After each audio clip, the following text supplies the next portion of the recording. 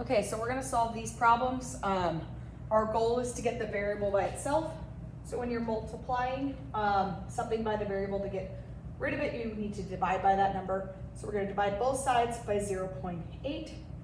0.8 and 0.8 cancel out. We're left with m on this side equals, and then we can actually plug 6.4 divided by 0.8 into our calculator, and we'll get 8. So m equals 8.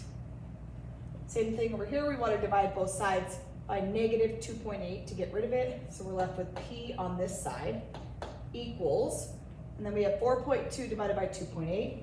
I'm just going to plug 4.2 divided by 2.8 on my calculator. I know that equals 1.5, but then I have one negative, so this will be negative.